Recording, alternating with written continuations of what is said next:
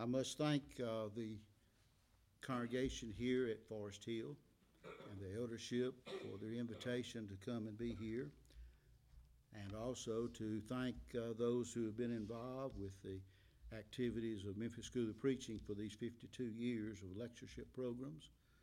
And it's a delight on my part to be a part of speaking on this occasion to a subject of which 58 years of preaching the gospel now, trying to do so, as late Brother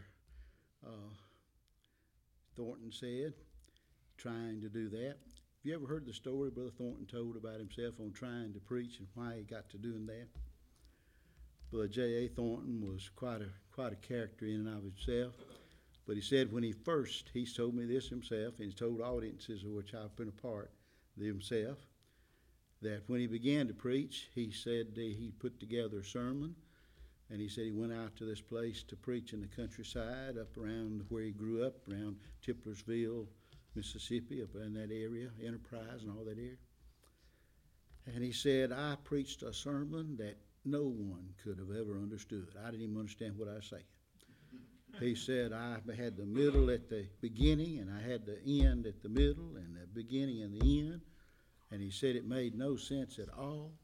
And he said, I closed out the sermon, and he said, I went to the back there, and I stood there, and I shook hands as reverently as you could to the people coming out. And they were all complimenting me about saying the nice things about, good to have you here today, nice to hear a young man preach. We're thankful for you preaching, and so forth, so on. And finally, he said this little lady carried out herself. She was very short compared to him, and he was a head taller than I. And she came out, and she reached up and grabbed him by the collar and by his neck and pulled him down to where she could whisper in his ear.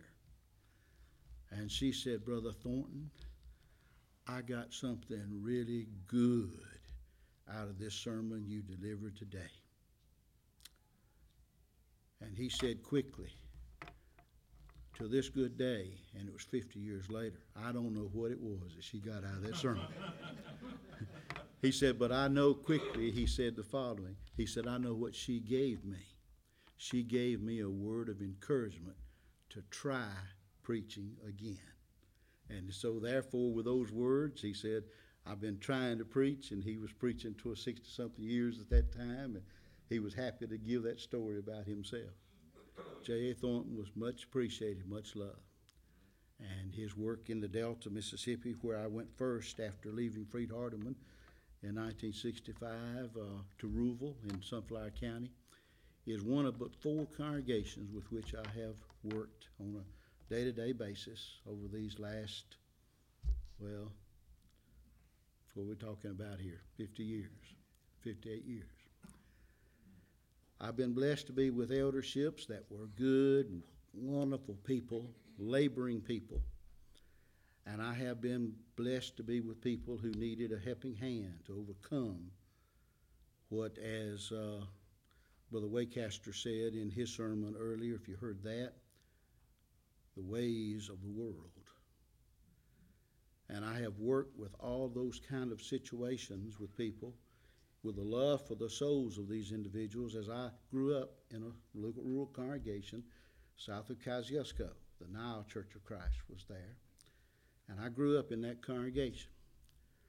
And I had my grandfather and his brothers, my uncles and all there, part of that, congregations too. The Cockcrofts and the Pickle family and all of them. And my grandparents were the Lawrences. They were part of that congregation. And it was just south of Kosciuszko, Mississippi. And there in that community, we got to study the Bible and things. And there was a preacher who came there one time and illustrate how they did those particular things. And I, as a young person, got to watch those kind of things. And it affected the spirit that I had in mind from the Lord about how to love people and care for them, even when they were in dire sin and wrongdoing, even if they were in an eldership under fire because of their conduct or misconduct. And as a result of that, I was able to be there one Sunday morning when a preacher came to visit, and when the ladies got up to go to the classroom with the little children to teach them and everything, he said, "What's going on here?" He stood up and he objected with a loud voice. "What's going on here? What's happening here? Why are these women going back there?" And the question would come from my good Uncle Walter and Uncle Emmett. "What's wrong with this?" Well, a woman's not supposed to teach. She's not supposed to teach at all. What in the world is she doing here doing this? And immediately they said, "Brother, is that all that verse says to you? Is that all that verse says to you?" And he said, "Well, it says plainly they're not supposed to teach and usurp authority." And they then returned that word and said, "Would you turn there to that passage in 1 Timothy 2, and would you read it fully?" It not only says do not teach nor usurp authority over the man. Which one of these little children would you call a man going to this classroom today? Do you want to be the teacher of these little children? And they immediately said, no. They didn't want that loud voice in their class at all. And there I was, a young man, witnessed all that type of thing. Later on, we had an aunt that went to Georgia. And she got in with the group that was set forth with non-institutional. And they had publications and bulletin articles, and they were aplenty. And she would steadily pull them together and fold them up as I folded up this one today. She'd put them in an envelope and she'd mail them to us there at the Nile Church. To her brothers that she wanted to be sure understood the truth of the gospel, that there wasn't no children's home in the Bible. There wasn't any kind of thing like that going on. And that you couldn't contribute to those people who were not members of the Lord's church. They were not Christians yet. And that you couldn't do that sort of thing. And so instead of the congregation there writing back and saying, you're all wet about this and you're wrong about this and why don't you check it further about this, they continued to receive those things, and they called on Brother Purvey Nichols, who was a brother, Brother Nichols, Brother Gus Nichols.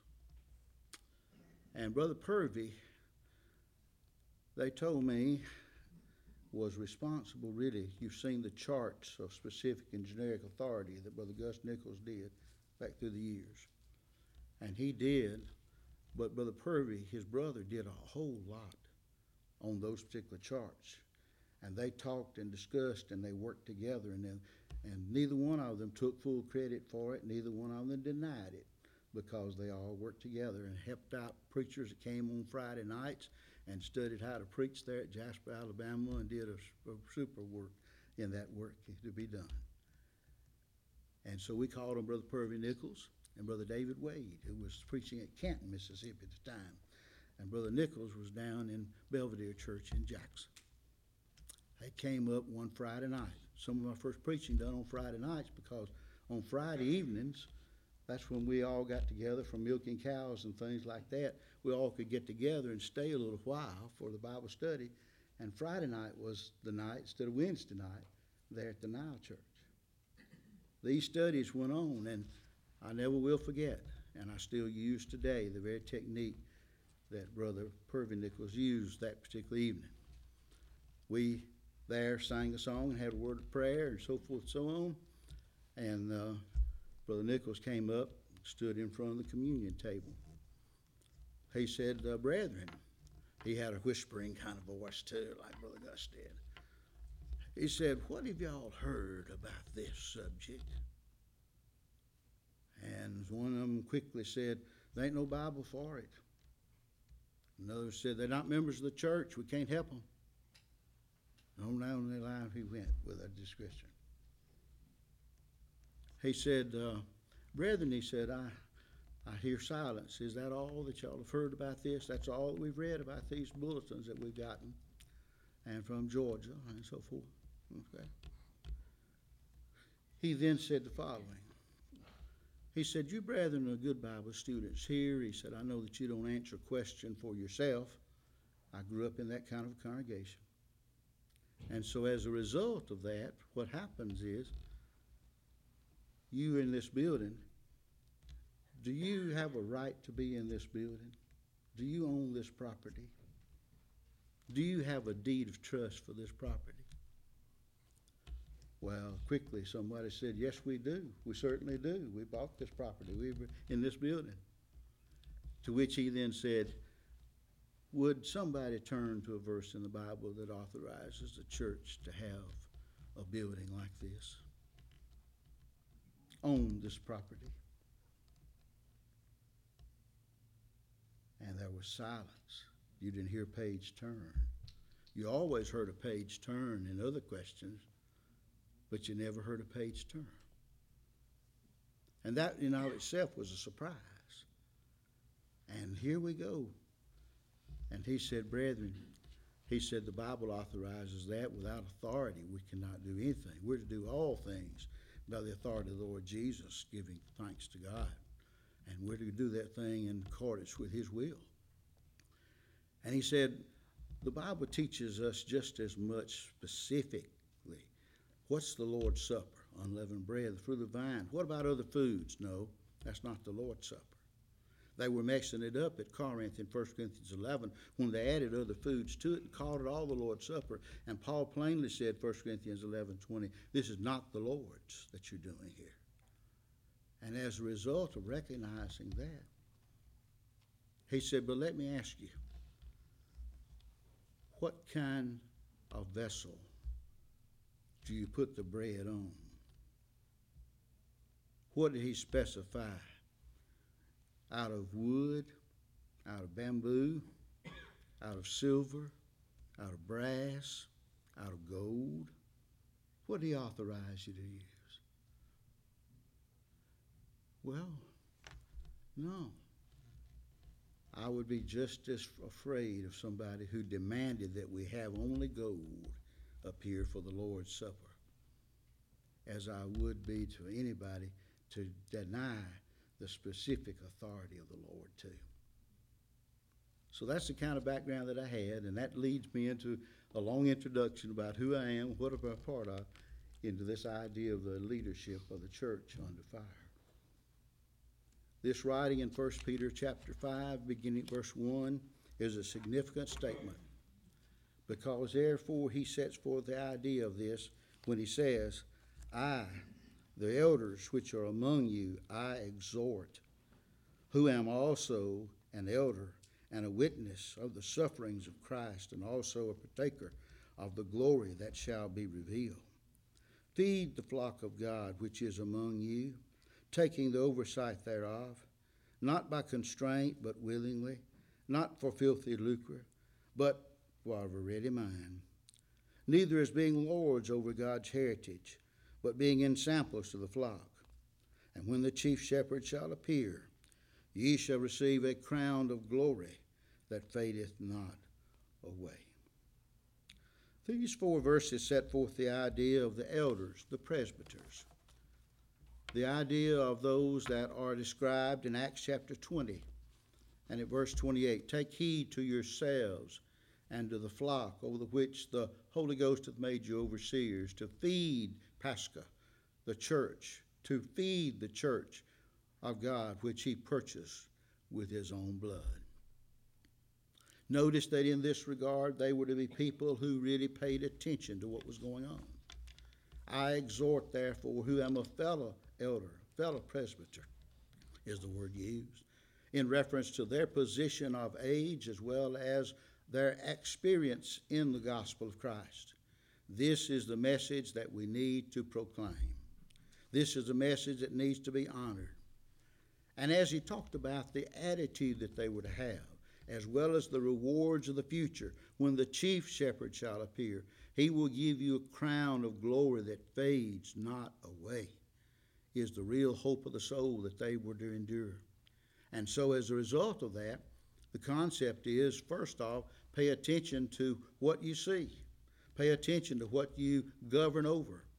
as he went on to talk about that particular thing in the very next verse, in verse 2, he says, feed the flock, pasture the flock among you, taking the oversight. There with the oversight is the idea of episcopos, the idea of having the guide. And many of the old ancient margins that were in the Bibles in days gone by had the idea in the margin set that these are the guides for people's lives, guides for the way that they understand God's teaching and God's practice to be done in our lives. As a result of that, you be people who are setting forth, wait a minute, you're going too far, too close to the border over here. The guide is back this way. Come back this way, come back this direction. And do it not by having an attitude of domineerance upon these people, but do it in a way that you have the helpfulness that you see, that they can understand, and help to understand the Word of God as you go along. That's the attitude that you're to have as you work in life. And these brethren here in Acts chapter 20 are noted, take heed to yourselves and to all the flock over which the Holy Ghost made you overseers, to feed the church of God, which he purchased with his own blood. This is the kind of thing that they were to do, as Peter describes this in 1 Peter 5, 1 and 2 and through 4. What we have here is the way in which they are to behave themselves as they teach and work with the flock, the blessings of God. Referred to the flock there in verses 3 and 4 in reference to the lot that has been allotted to them as they do the work and study. They are over that particular congregation. That's what later on Brother McGarvey would note, that is a situation where they are over a certain group of people. They're over a group of people, that group. They're not in authority over a group that's beyond their possession. They are part of this group that's in their lot, in their guidance, in their help, and they're to offer that kind of assistance to them in a rightful and good and godly way. Well, as a result of that, what we have here in Acts 20, he goes on to say, for this I know, that after my departure, oh boy, what a set of things that we read in Acts 20, 28, 29. This I know, I'm certain of this, that after my departure, grievous wolves shall enter in among you, not sparing the flock. They'll come in and they will reap and they will chew up and they will eat, and they will devour the flock. It won't be there at all if it's left up to them. There'll not be one single one of them that remains, because those grievous wolves will come in and they will sever these people from their relationship with one another and from God and from you. They'll do their best. And then he goes on to say the following. Grievous wolves shall enter in, not sparing the flock. And from your own selves shall men arise, teaching perverse things to draw away many after themselves. You mean to tell me that from this eldership here in the first century, there would be those who would from among them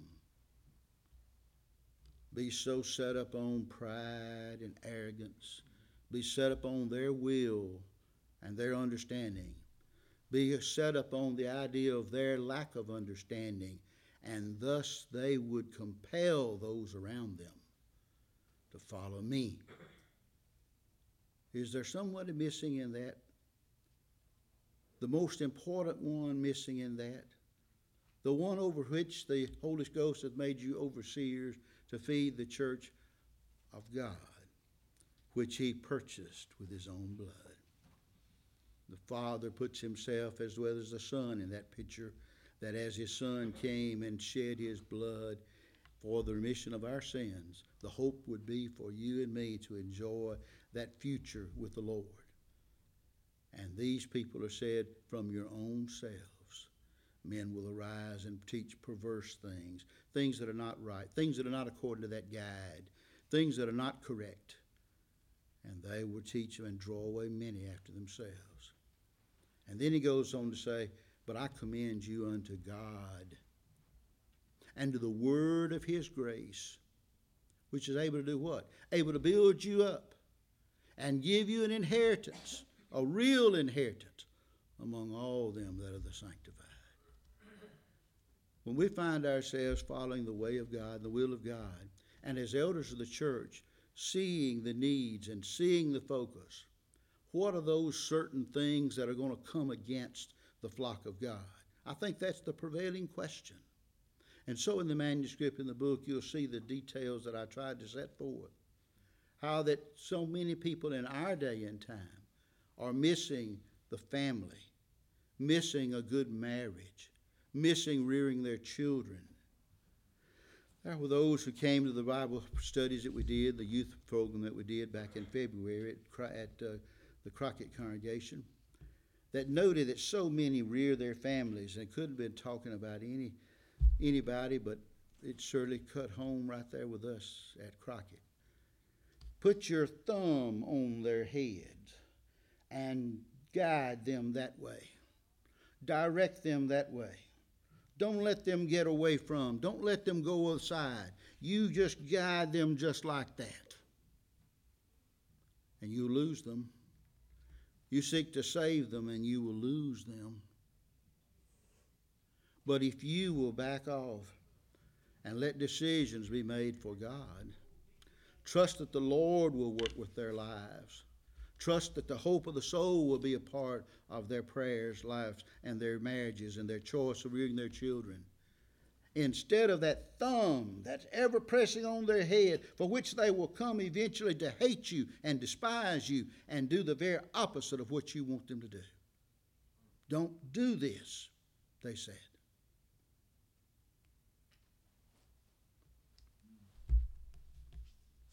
When elders of the church know that those kind of things are going on, should not some gospel meetings address those ideas? Should not some Bible class teachers be called together in a meeting and say, this is a big problem? It's a growing problem. Can we not work together in this classroom to really change out things and do things for the betterment?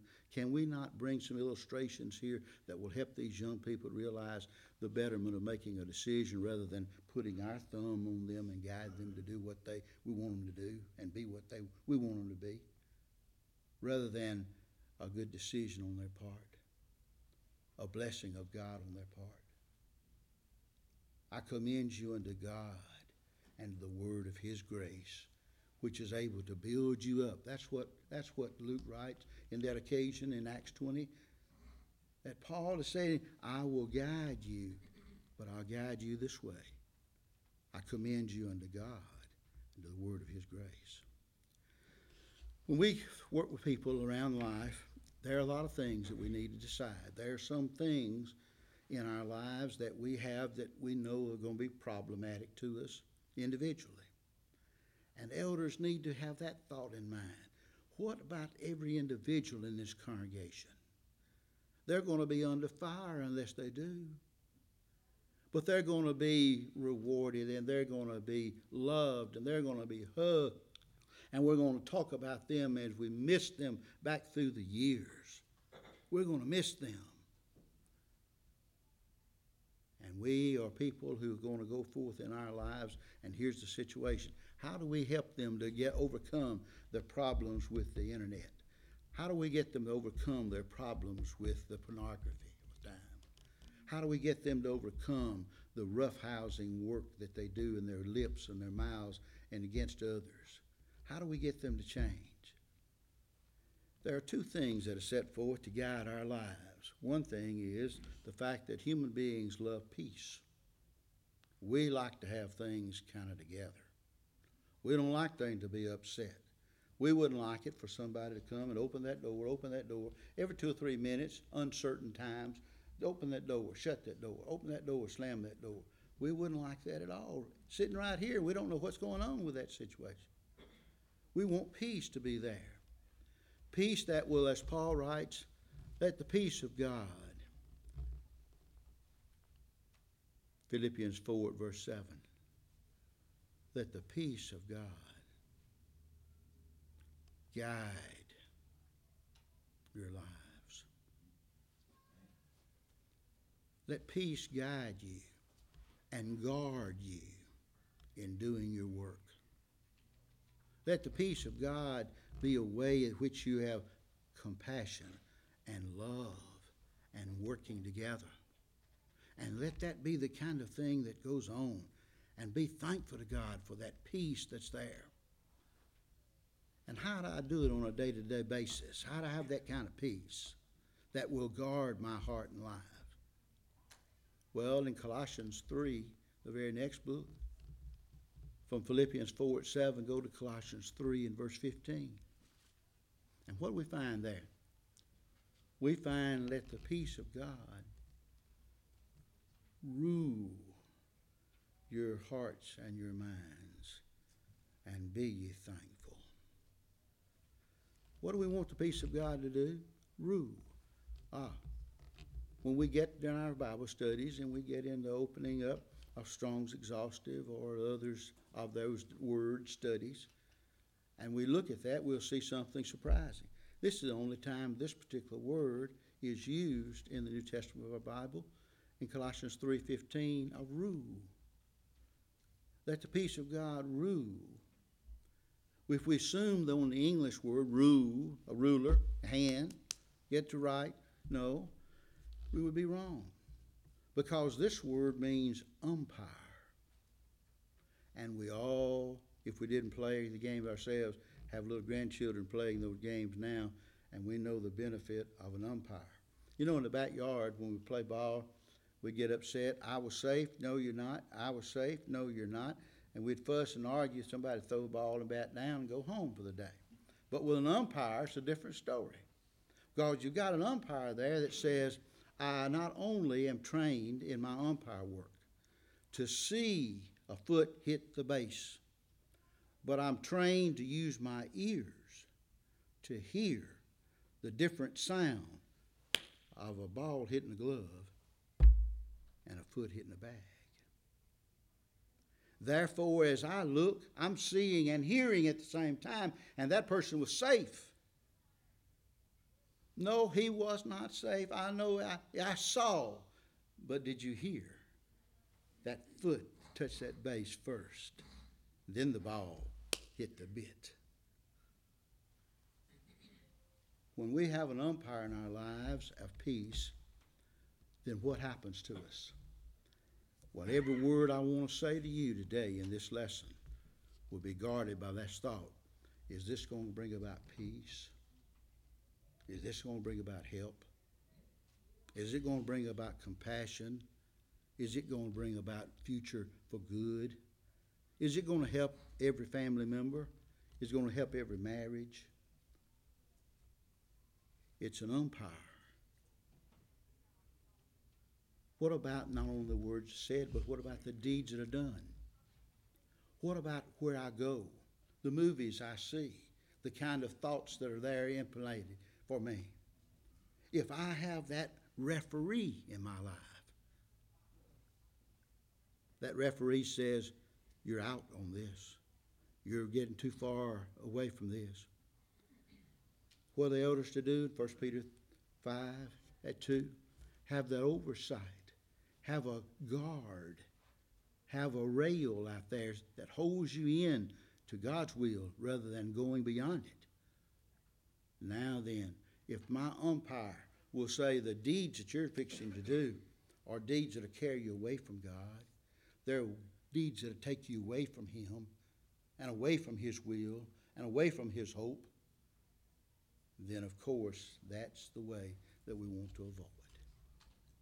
And so it is that in the work of God in our lives, we have the peace of God to guard us in what we're doing and also to umpire us in what we are doing on a day-to-day basis. We can overcome those works of the flesh that were mentioned. We can overcome the difficulties. I got to hear yesterday afternoon Brother Paul Sain's lesson. I thought it was as well delivered as Brother Paul Sain's ever delivered a lesson on the home, marriage, and the decision-making thereof. And let this peace umpire your lives and be ye ever more thankful. You'll be thankful because that peace brought about a way that you don't have to apologize for the way that you said things, the way that you did deeds, the way that you acted in that particular public way. You can be a person who says, I did this in earnestness. I did this in my effort to do good. And this is the way that I can tell anybody that this is the way to do it. And so you're out of place in saying that this is the way that you want to do your work. So it is that elders can help the situation occur that brings about the kind of peace and joy within the individual's Christian life and the congregation's activities as well as they labor together. Let me close today with the idea in mind and raise if there might be a question or two from you, the audience of people today. When we think about this, we all have had the experience, perhaps, of having someone who was worldly minded in the eldership. Miss Jane and I had gotten married over in Jonesboro, Arkansas. And we went back to work and labor at a congregation. And it wasn't long until there was a situation developed there. I'd been working there for a couple of years of time, finishing up schooling at Delta State. And the elders of the church were good men. They were godly men. They were wonderful men to work with and all, but there was a elephant in the room. You know what I'm saying, young people? An elephant in the room. There's a certain thing that's going on there that nobody talks about and nobody recognizes.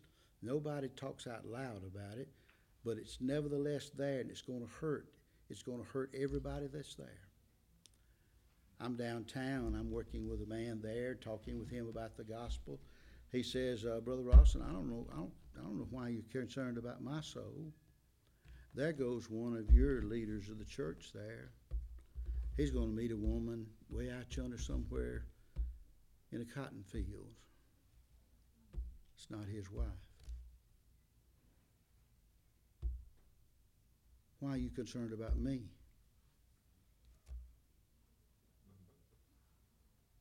So I said, well, surely that's not so.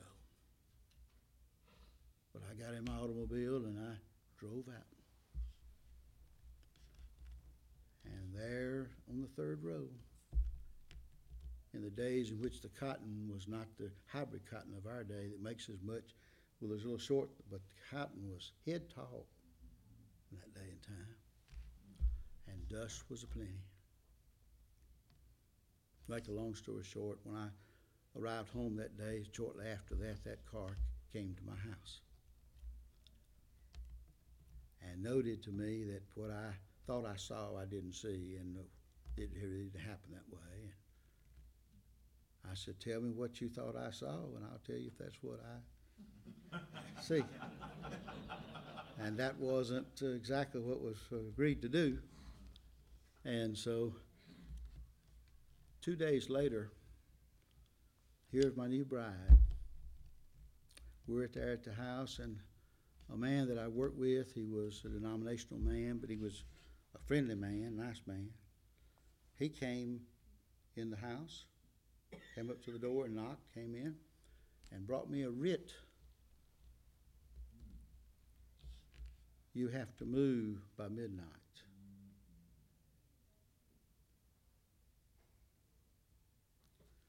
Well, I've been taught always the providence of God is if with somebody who's faithful to the Lord, following His will, trying to do what's right. So, as he's walking out with tears in his eyes, because he loves me and he hated to deliver that writ against me, in walks another man who's a denominational man there too. He owns a couple of stores there in that town as well as a companion town. And he says, you know, you can't keep anything quiet in a small town. And he said, I understand you've got to make a move today. I said, well, I'm just getting word of that. And he said, well, let me ask you this. do you have a place to go yet? And I said, no. And he said, well, I also rent houses here. And he said, I had a house that became vacant over the weekend, and they're cleaning it up right now. He says, it's right over here on this side of town. Do you have anybody to help you load up what little belongings you have as a young couple? No. Well, I've got 5 workers that I pay to load up refrigerators and stoves and things of that nature. And so they'll be over here to help you out along the way. By noon that day, everything had been moved. The keys to the new house had been set in my hand. And Miss Jane and I looked up and we said, Lord, you're involved in what we're doing. You've got to be, because there's no other way that we can explain this. It's been that way throughout our years. Don't be afraid to follow God's will, teach His way, live a way of peace in your life. Umpire your lives in words and mannerism with peace that will come about, and you'll find that to be the way with you. Long story short about that thing is the next day or two, there was a number of people in the congregation who didn't agree with that as well. Division would come about. But not a division, it's not what God wants. That's not what His Word says that we ought to do. Divide. Took a year. But in a year's time, they repented. They came back to the Lord. Not to me. They came back to the Lord. As a result of that, the fellowship that we began to enjoy once again was restored there. All the brethren were there. And what a blessing it was to have that to happen. I did their funeral services later on. And I did the funeral services of their family members. In the funeral service that I was doing, one of the family members, I noted in the audience that there were a lot of relatives that were there that were obvious. You know, you can read some people's faces. You can read they're not with you. They're scouring their nose up and they're thinking, why is this man speaking here? Why is he talking here at this funeral service? And I stopped the service. And I said, I understand for your looks that there are those here that you don't wonder why I'm speaking this funeral service. I said, I want to tell you why. This person and I love one another. This person and I work together for the common good of the gospel. There was a mistake that was made. It wasn't against me, it was against God. They held up for wrongdoing, but they repented, which is something that maybe some of you were not aware is a real important thing to God. For He said through His Son, of that one that repents, God is so pleased, more than 99 which need no repentance. When you do that kind of work as calls the Lord as an elder, you will be embraced, you will be loved, you will be appreciated. Your name will stand as an influence throughout the years to come beyond your lifetime. You will have that to be a reward for your life because you rule your life with peace and you're guarded by peace.